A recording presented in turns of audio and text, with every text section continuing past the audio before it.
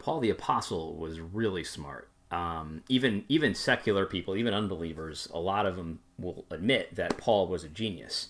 And what I love about Paul is that he's able to talk about things in a certain context, in his own context 2,000 years ago. And the words that he puts on the page, they obviously apply most directly to his context, but they almost transcend that. And, of course, the Holy Spirit is behind that. The Holy Spirit inspired Paul to write what he did, but we need to give credit where credit is due. His words have great applicability even 2,000 years later. And in Galatians, we see when Paul says that there is no Jew, there is no Greek, there is no male, there is no female, there is no free, there is no slave. We're all one in Christ Jesus. Those words have such applicability to today. And so I think that, we have to understand that Paul wasn't saying that in order to sort of deny all distinctions. Obviously, there's a distinction between me and you. There's a distinction between male and female. He wasn't denying gender distinctions. He wasn't trying to say that there wasn't actually people running around that were ethnically Jewish and ethnically Greek. Those are all true, but our fundamental identity as a church, our foundation as a church, as believers, is in our unity in Christ. When we come to the table, the communion table, we're one in Christ. We have the very same footing, and our identity, our union, is so fundamentally in Christ. We're different members, but we're in the same body.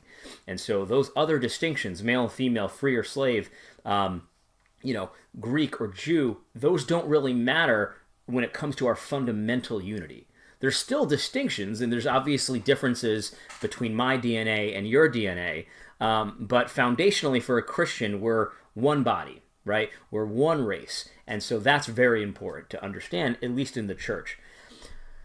But you wouldn't know that the church in 2018 remembers that, or even considers that, with stuff like this.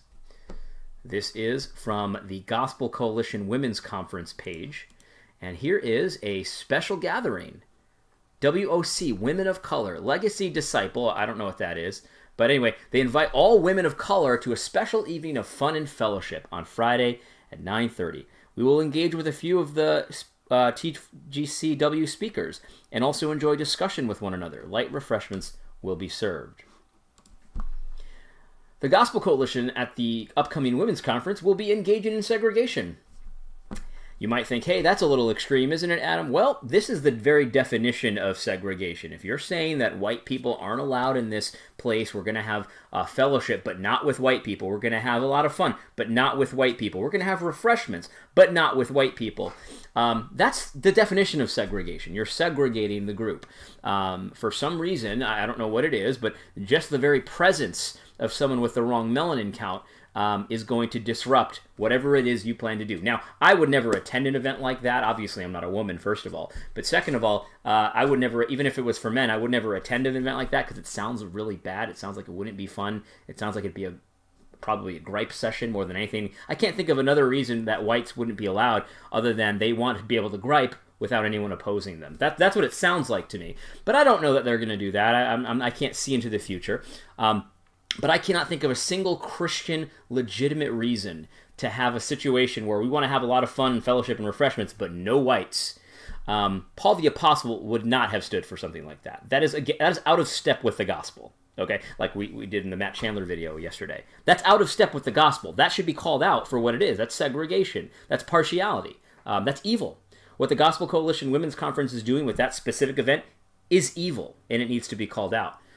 Here's another example. Here is Kyle J. Howard. He is a biblical counselor who focuses on racial trauma, whatever that means.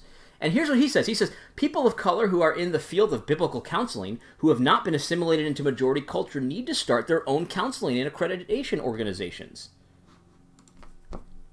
Here a brother is asking for segregated biblical counseling organizations and segregated accreditation organizations because for whatever reason, I don't know, if the stain of white people is on any kind of accreditation organization or counseling organization, that's not going to be an effective way to minister with the gospel. Because this is a biblical counselor. This is not a secular counselor. Kyle J. Howard considers himself a biblical counselor, and so he, for some reason, doesn't think that this way of showing partiality is a problem.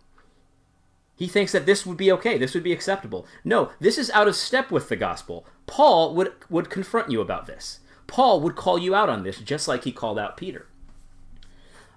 This kind of stuff, this is a real, legitimate call for segregation. I actually did a video about this regarding a Christian magazine calling for segregation, and so I'll post that in the description here, so you can review why I say this is the literal definition of ethnic and racial segregation.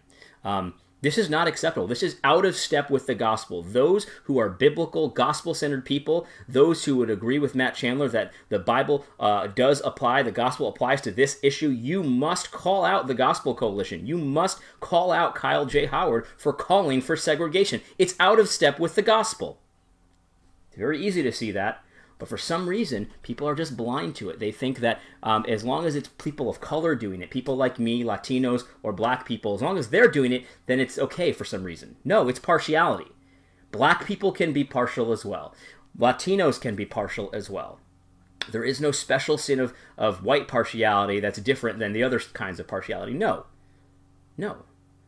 You know, when you think that, when you take a position that it's okay for people of color to engage in partiality and segregation and stuff like that, that actually doesn't help us. That actually hurts us. That actually puts us in danger, because it tells us that our sin is okay. Our partiality, our ideas of what racial segregation ought to look like, that's not a sin.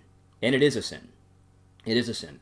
We need to help our Latino and black brothers and sisters to see the sinful hearts that they have when they want to engage in segregation like this. Look, I would never go to a No Whites Allowed event. I just wouldn't do it, unless I was going there to rebuke them, of course. But I wouldn't do it because it doesn't sound like fun to me. It doesn't sound like it's in step with the gospel to me, so I would never do it. But for people who do want to do it, repent. That is out of step with the gospel. That's what Peter was doing. He wasn't eating with people of another ethnicity. That's what you're doing. How is this event any different? We're going to have fun, we're going to have fellowship and refreshment, but no whites allowed.